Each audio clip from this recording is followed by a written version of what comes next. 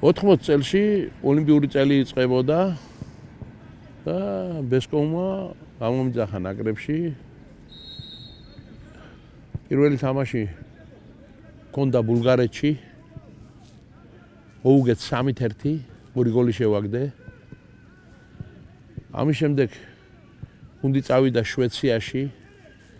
პირველ ტაიმში 4-1 იყო უკვე პირველ ტაიმში. ორი საგოლე პასი მივეცი და პენალი შევაგდე. და შემდეგ უკვე მოგვიწია თამაში მოსკოვში საფრანგეთის ნაკრებთან.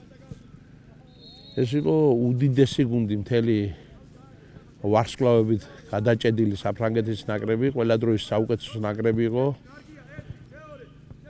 პლატინი, ტიგანა, ჟირესი, მაგარი ტრეზორი, ნუ მავიწყდება ახლა, ბევრი ვარსკვლავი თამაშობდა და მოსკოვში მოუგეთ 1-0. ერთ-ერთი ჩემი ცხოვრებაში ერთი ყველაზე დასამახსოვრებელი თამაში იყო მარაკანაზე.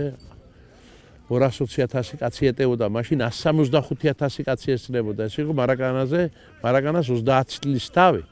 და ვებერთელა ერთი სერიოზული თასი ჰქონდათ ბრაზილიელებს მოტანილი, გამარჯვებული თამაშის შემდგომ წაეღო ეს თასი და მე მარაკანა გადადიოდა რემონტზე.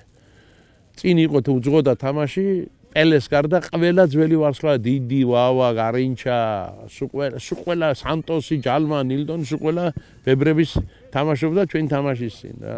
გარინჩა გვერდზე მყავს ასე რომ ჩამიარა. რაღაცა დავაკვირდი ფეხი რა. უდიდესი ფეხბურთელი იყო რა. იგი ვალდირ პერეირა დიდი პირველი მსოფლიო ჩემპიონობის კაპიტანი დიდი გამიგორა მოედნის ცენტრში ბურთი რა სიმბოლური დარტყმა პირველი მან გააკეთა მოედნის ცენტრში სერიოზული თამაში იყო პირველი თამაში გვიგებდნენ 1-0-ს პენალი გამაზა ზიკომ და პირველივე ტაიმში შეტევა წამოვიწყე გავრილოვი ჩერენკოვმა გახვით ანგარიში და შემდეგ უკვე კუთხურიდან ჩაწოდებული ბურთი ანდრეუმაში აგდო 2-1 გახდა პირველი ტაიმი თამაში მოუგეთ 2-1. მარაკანაზე მაქვს მოგებული, აიღო ჩემთვის ერთ-ერთი უდიდესი თამაში იყო ჩემი ცხოვრების ისტორიაში, რომ ისეთ ხალხს, როგორც მინდორზე იყო, უდიდესი ვარსკვლავები, არაფრით ჩვენზე წინ არ იდგენ რა. ან ოლიმპიურმა ნაკრებმა.